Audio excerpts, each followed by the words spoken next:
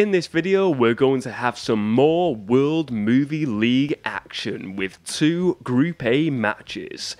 Match 1 sees Constantine taking on Captain Marvel, and Match 2 sees Green Lantern versus Shazam. Hey, it's me, Commissioner AP, and welcome back to another World Movie League video. And in this video series, we're trying to find out the ultimate movie each season in the World Movie League. This season, we're looking at comic book-based movies, movies that were based on comic books or graphic novels. So as I said in the intro, we've got some really good matches, more Group A matches for today's episode. The matches will be Constantine versus Captain Marvel, and then we're going to see the matchup of Green Lantern versus Shazam. Two great matches I'm really looking forward to judging and to go through, and they've both been, well, all these four movies have been really fun to rewatch prior to making this episode, so that's been really fun. But as always, with each episode of the World Movie League, the round one matches, they will be judged in a certain way, and as they were in the last episode, the way I will judge each contest, each match between these two, with these four movies, it'll be obviously Constantine versus Captain Marvel. The rules will be, it will be judged upon best characters in the movie, and then it will be judged upon best high-scoring moments, and that is the best moments in the movie that has the most and the best high-scoring moments, the best moments overall. And then, last but not least, it comes to Desert Island Choice. So it's a free choice contest between the movies. I will be judging them, and I will be giving you my choices to see which movie goes through to the next stage of the World Movie League. So let's get to the movies. So let's take a look at match number 1. Released in 2005, Constantine tells the story of exorcist John Constantine, who takes on demons who possess humans. The horror movie stars Keanu Reeves as John Constantine. It also stars Rachel Weisz, Shia LaBeouf, and Tilda Swinton. And now let's take a look at Constantine's opponent. Released in 2019, Captain Marvel is the first female solo movie in the MCU. The film tells the origin story of fighter pilot Carol Danvers becoming the superhero Captain Marvel. The cast of this movie stars Brie Larson in the main role, alongside Samuel L. Jackson as Nick Fury, Jude Law as Yon-Rogg, and Ben Mendelsohn as Talos. So, match number 1, Constantine versus Captain Marvel. Let's just talk briefly about both these movies and the rewatches, how I felt rewatching these movies. First of all, Constantine is a movie I've only seen a handful of times, and never watched it initially on its initial release. It kind of went under the radar for me personally. I feel like a lot of people feel the same with Constantine. It is one of those Keanu Reeves movies that went under the radar. Kind of came out just at the back end of the Matrix movies, really. And it's a really, really underrated movie, kind of like a hidden gem of a movie, really. I believe it's Vertigo Comics. I know I think it's Alan Moore. It's based on the Hellblazer Alan Moore graphic novel, and it does feel like it's like a hidden gem of a movie. Really went on the radar, but it's really a dark movie. This DC Comics, it's in the DC Comics fold in a lot of properties now. You get like Justice League Dark, that character's involved in that. I like this movie though. It's not an all-out action movie. It's definitely a horror movie at heart. And I think Keanu Reeves proves again, even in older movies, more less-known movies, that he is a great performer, and any role he takes on, he can really just, take that role to the limit and take it really to a great, really cool place. And he does in this role as John Constantine. I really liked it. I'm not a massive horror fan as well, but I really enjoyed watching Constantine. On the handful of times I've watched it, I've really enjoyed each watch. Let's move over to the other side of this contest, and we see Captain Marvel, the Brie Larson-led solo movie in the MCU, the Marvel Cinematic Universe. And this is one, again, I think I've only watched it twice now. I think it was the initial watch when I watched it. I can't remember whether it was at the cinema or... I don't think I did watch this at the cinema. I'm pretty sure this is one I watched at home on first watch. But there was that. I watched that, and then I've watched it for a rewatch for the World Movie League for this episode. And what can I say? I think my views upon this film have changed. I feel a lot better about this film now. I feel like a second viewing has definitely changed my opinion of certain parts of this movie. But I do feel like there's still certain parts of me that... certain parts of this movie that I don't feel like it's quite to the level of other Marvel movies. It could be better in some areas. And I will get into that when we start judging this contest and this match. But overall, it's an entertaining movie. I think it can be improved, but it's a fun watch, and there's some fun characters, fun moments in this movie. And I think, you know, overall, it's a decent enough Marvel movie. It's definitely not a movie that is worthy of a garbage. You know, it's not worthy of being classed as garbage, this movie. It's definitely got something there, and hopefully, you know, it will be improved upon in later movies when we're seeing sequels to this movie. And this character, hopefully, we'll see a progression with the main character of Carol Danvers, Captain Marvel's character as well. But anyway, let's get into judging this competition. So first of all, we have got best characters. And as always, I've not sort of prejudged anything. I'm going into this now, best characters, and I'm thinking about the movie right on the spot. I like to do it fresh when filming this, so I don't really know what's going to go through, really. So I'm really thinking about the characters here of both movies. I think you've got to look at the Constantine movie. The main character for me and the most significant character is Keanu Reeves' character of John Constantine. This exorcist, this guy who's taken on these demons on planet Earth, and he's taking on all these, trying to send them back to hell and stopping them from coming through to Earth. And it's quite awesome. It's quite awesome to see this character. He's very, you know, a Keanu Reeves role in a way. His character very Keanu Reeves-ish, you know, very much this character could be John Wick. And I don't think that's a knock on Keanu Reeves. I just think he plays a certain role really well, and this is the kind of role he plays. This character who has got personal demons himself throughout his life. You know, this is why he got into this role as an exorcist, because of things that happened early on in his life. And there's a lot of, you know, I like the way he connects with other characters. I like his role as this, you know, this badass who's just taking on demons, who's punching demons in the face and not scared to take on these characters from hell. And it's pretty surreal watching it, and I do enjoy his performance in this. Then we move over to to Captain Marvel, and I suppose there's a few central characters in this. I mean, you got to look straight at Captain Marvel herself, Brie Larson, in that role. I think, personally, what the character lacks is just a bit of charisma. I feel like this character of Brie Larson, of Carol Danvers, this is not a knock on the actress, the actor, Brie Larson. I feel like the actual character, Carol Danvers, is just lacking a slight spark of charisma. And maybe that's the way they wanted to have the character, is a bit,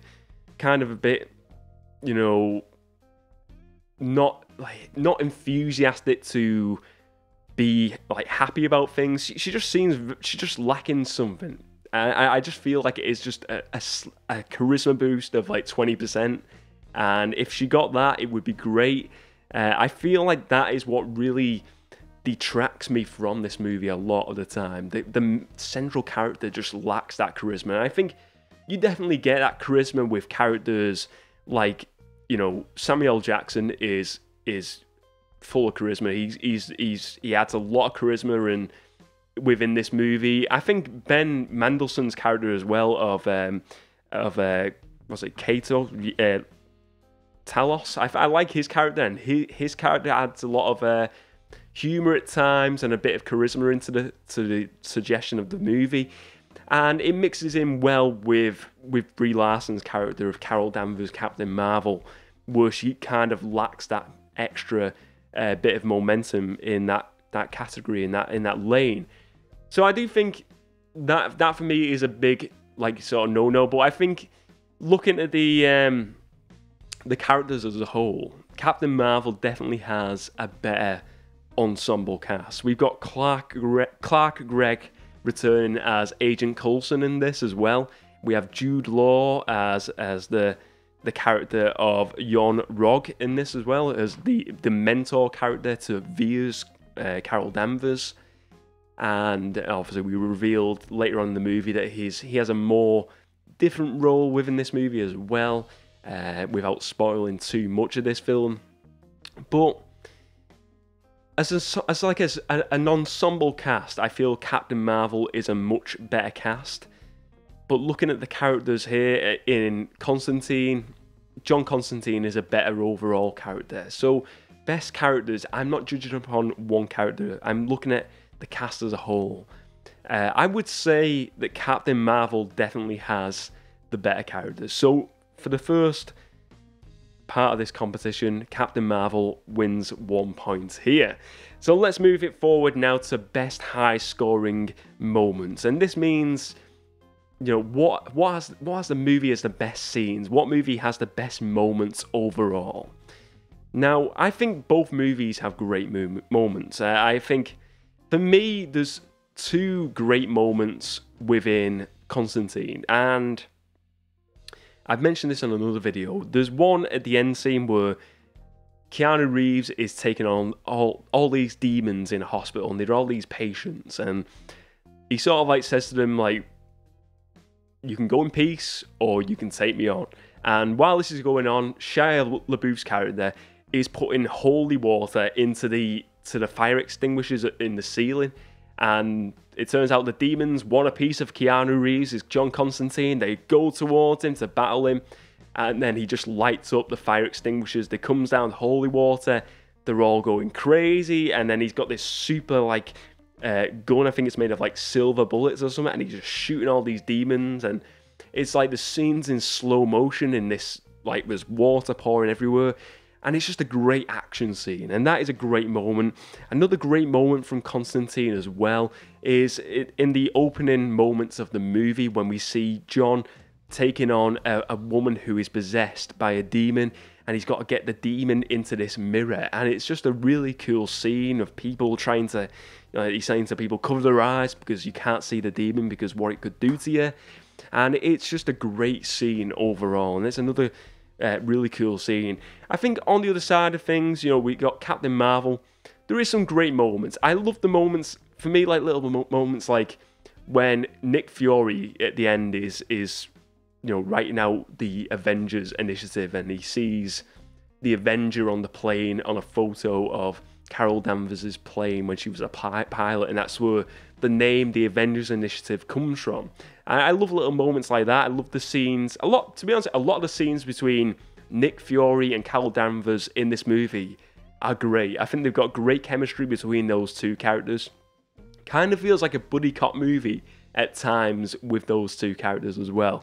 But there's a few moments where they're in a cell, and he's doing this super trick to open a door, and then a few minutes later you see her just blast the door open, and she's he says to her, well, you couldn't do that before, and she's yeah, I wanted to see you struggle. And little moments like that, I love the chemistry between those two, which was really cool to see. So what movie has the best moments? So I've got to say it's got to be Constantine. Constantine has the best moment. I think the fight scenes, look, Captain Marvel has some really cool fight scenes as well. I'm not knocking Captain Marvel, but I love that particular fight scene with the demons in the hospital. I think it's badass. I think it's awesome. And that is why the best high-scoring moments go to Constantine for me. So now let's move forward to the last part of this decisive contest. It's one apiece now. Captain Marvel won, Constantine won. What is my desert island movie? So my desert island movie, that is a tough one. What would I want to sit on a desert island and watch over and over again? I think for me, oh God, this is hard. This is really hard to suss out. But look,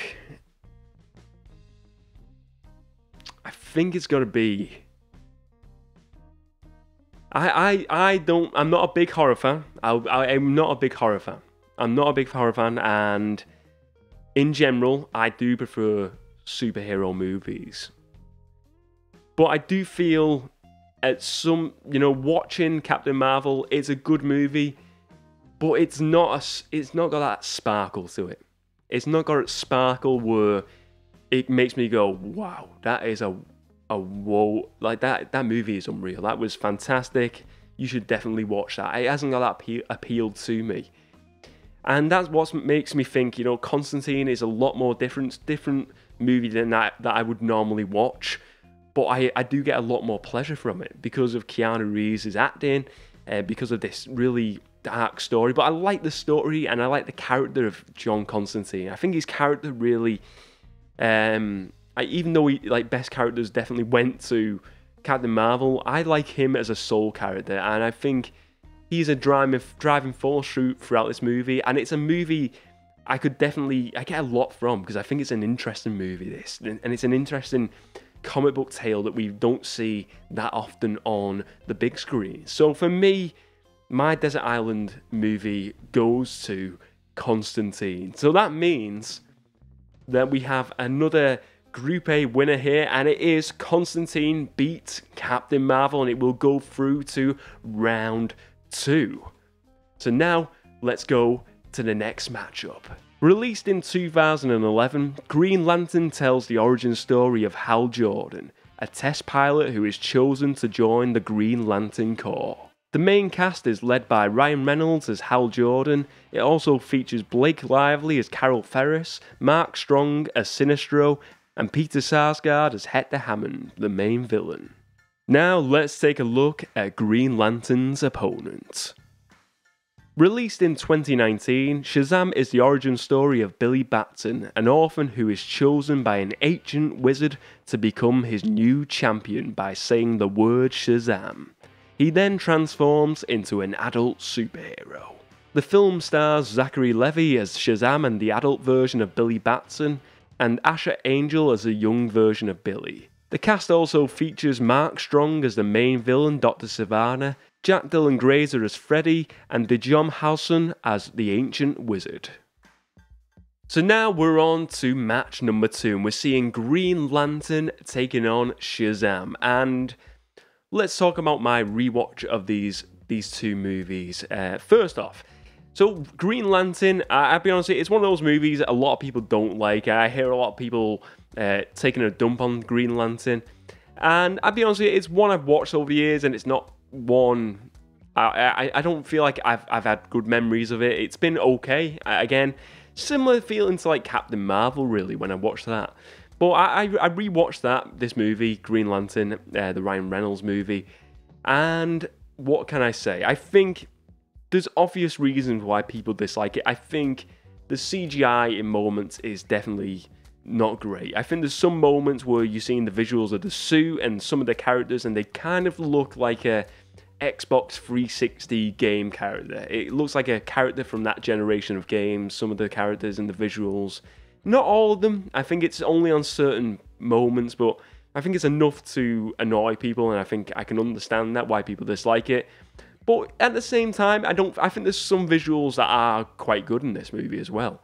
I think that work really well. I think there's some scenes with the Green Lantern character where he's creating things that work well with the character, and I don't know. I suppose there's an in-between ground. Some people like it, some people don't. But my rewatch of this was a fun one. To me, it's like a sci-fi movie deep down, this movie. And I had a lot of fun watching it. I thought it was a really cool movie to watch, and it was a great rewatch, in all honesty. Let's move to the other side of things. with Shazam. And Shazam is a movie that I really enjoyed. I really enjoyed the graphic novel, first of all. I was a big fan of the graphic novel, the New 52 graphic novel, before even watching this movie. And I was really excited, and to me, it lived up to what I wanted it to be. I thought it was a great movie. It was kind of like the superhero version of Big. That's what it is. That's what it kind of feels like. And I know there's a few little nods to Big in this. I think there's a scene in the big like shopping mall, and there's like a piano on the floor, which is obviously a nod to the piano on the floor in Big, which is kind of cool. But I think it's a cool movie. I think it's a fun movie for all the family. I think it's really got some great entertaining moments.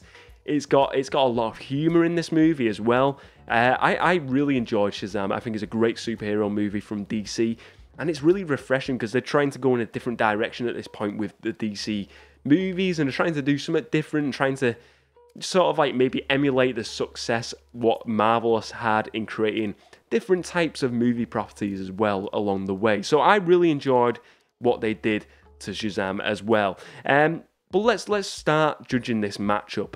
Best characters. So what movie has the best characters? First of all, you got Green Lantern. I think some of the main characters here, you've got to look at, Ryan Reynolds as Ryan Reynolds. Ryan Reynolds, it kind of feels like Ryan Reynolds is just playing Ryan Reynolds in most movies. Ryan Reynolds playing Hal Jordan, the Green Lantern, an Air Force test pilot who is chosen to become a member of Green Lantern Corps. And then we've got a few other significant characters. We've got Sinestro, the mentor within the Green Lantern Corps, played by Mark Strong in this movie. And we've got, which is really cool as well, Mark Strong is in both of these. He's in Shazam as the villain, as Dr. Sivana as well. But in Green Lantern, we've got a few other characters as well. But I feel like, Sinestro, and then we've got Peter Skarsgård as Hector, the villain in this as well. Move over to Shazam. We've got, Zachary Levi as the adult version of Billy Batson and Shazam. And again, Mark Strong as that Dr. Sivana role. And I think it's interesting to see Mark Strong in both of these movies. I like Mark Strong. I think he's a really good British actor. In Green Lantern, Sinestro is a good guy, but we see in a post-credit scene he is turned by the power of fear to, obviously that's where he starts Sinestro Corps. I say corpse because it's spelled. This is a thing I never get. Why is it spelled corpse, but it's pronounced core? I always found that confusing. I used to always say corpse until someone like pulled me up on it and was like, it's actually Green Lantern Corps. So now I know. That's confusing, and it still gets me obviously now. But I think Mark Strong is great in both movies. A really strong character. Let's talk about Green Lantern though. Best characters. I think Ryan Reynolds is great. I think Ryan Reynolds is great as Hal Jordan. I do feel like, though, this is kind of like a few years to me before Ryan Reynolds peaks and becomes Ryan Reynolds. Let me explain. I feel like, Deadpool is when Ryan Reynolds became the superstar name Ryan Reynolds. And I think a lot of people would agree it was probably his highest grossing movie. And it's where he is now went on to get more big roles in Hollywood. But I feel like that movie then, it was perfect. It feels like we had the best Ryan Reynolds performance. And I feel like every movie before that point was very, like, it was just like a half performance of Ryan Reynolds. And this is what his character Hal Jordan feels like here. It feels like Ryan Reynolds light. It feels like Deadpool light. And it's not to compare it so much to Deadpool and to other like movies like Free Guy, more of his modern movies. It just feels like it's just not quite there, and it's not quite got the 5-star Ryan Reynolds performance just yet.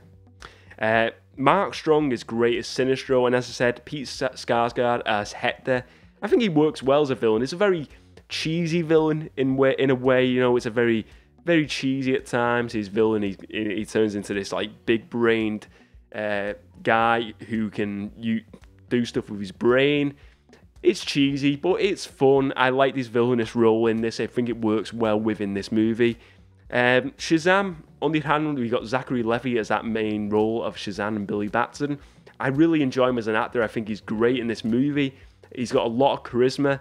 I think he's great in that role as Shazam as well. He's just playful. He's kind of going back to Big. It feels like a kid who is transformed into an adult. He just, you look at him, he sounds naive, he sounds stupid, he just sounds, not stupid like intellectually stupid, just like the things he does is just silly. He just does silly things, like goes into, like when they go into the off license and they seen a robbery going ahead, and then the guy starts shooting him and he's like, shoot me again. And it's just so childlike behaviour, of the way he talks, and it's really fun. And I think they go and get beers after that, and then him and his friend Freddie, his foster brother, start drinking the beers, and they're just like spitting out the beers because they don't like it. And then the next thing, they go back in and they come out with like loads of candy, which is really cool.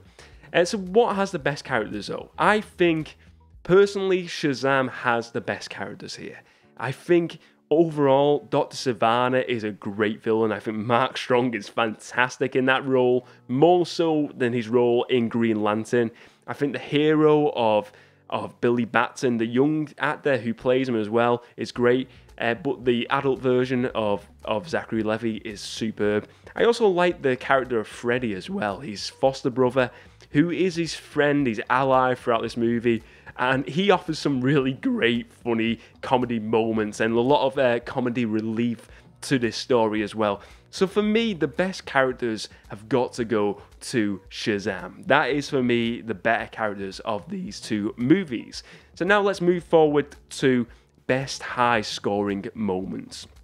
Now, look, I've got to say, there's a few different moments. I think, with Green Lantern, there's some great moments. I think especially the fight scenes where he's like creating the tracks and stuff, and especially I think it's the first scene when there's a helicopter coming down, and he's putting like a racetrack, and he's imagining a racetrack to get the helicopter going down. But then we get to the scene at the end when he's taking on Hector, and that's another great scene as well.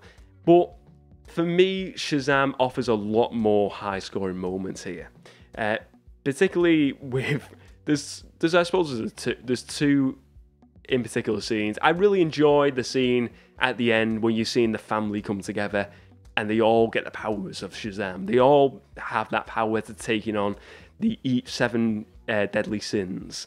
That is a great family moment. I love that. I think that's great coming together of this family, and they all turn into the adult alter egos of the Shazam family. I love that. I love the scene as well when he actually gets the power for the first time and he says Shazam, and he's going in to meet the wizard. That's awesome. I love that lure he goes into, and all the scenes within the lure is great. But my favourite high-scoring scene has got to be the very end moment of this movie, when we're seeing Freddy, his foster brother, who earlier on in the movie he sort of says he's friends with Shazam to people, and he's going to get Shazam to come to the cafeteria to have dinner with him, and then obviously he doesn't turn up. Everyone thinks he's a loser in school, and he's in the cafeteria at the end, and everyone's like sort of avoiding him, and he's on the table on his own. His family come around him, all these brothers and sisters, foster brothers and sisters, and then we see Shazam turn up, and everyone's going crazy.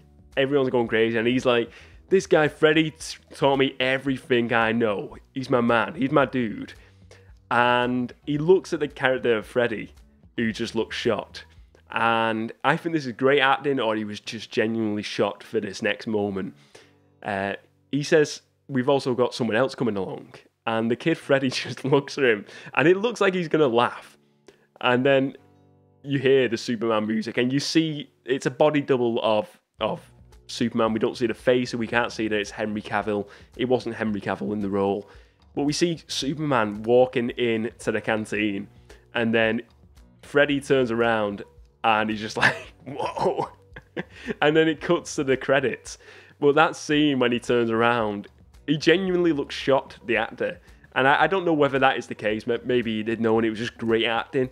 But if you watch that scene on like YouTube or something, or if you watch the movie again, watch that, and you'll just see the genuine shock in the actor. He looks shocked to see Superman. It's like, it feels like it was a gag on set where they just shocked him with this surprise bit at the end. I love that. And that was a really high-scoring moment for me. So for that reason alone, for that great scene, Shazam wins it again. So Shazam wins it for best characters and for best high-scoring moments. And that means Shazam does go through to the next round. And I will give you my Desert Island movie just out of a routine of doing this. I want to share my Desert Island movie. It would be Shazam. It would be Shazam. It would be a 3 out of 3. And I gotta be honest, I liked Green Lantern, and I do recommend, if you've not watched it, watch it, because it's a really good sci-fi comic book movie, and it's not a movie that should be dismissed in future, because it's definitely got some charm to it. It's definitely got something there, and I think the way some people dismiss it and say like really bad things about this movie, I kind of a bit, it shouldn't be like that. It shouldn't be like, because it does deserve more, but. I mean, I beat it down 3-0. Maybe I'm one of those people. Maybe I am. Who knows? Who knows? But yeah, Shazam, I've got to be honest here. Shazam is 3 out of 3 here. It's a superb film. Desert Island movie would be... I'd love to watch this on the Desert Island. I could watch this over and over again. It's entertaining. It's got everything I want in a movie. So Shazam does go through to the next round of matches in the World Movie League. If you enjoyed this video today, please do give it a like and check out the rest of my movie related content as well, and let me know your thoughts on today's World Movie League matches. Do you feel like the best movies went through? What would be your picks? What choices would you put through to the next round of the World Movie League? Let me know all your picks, ladies and gents. I always love to hear your thoughts on the World Movie League. But anyway, thank you very much for watching this video, and as always, I will see you next time.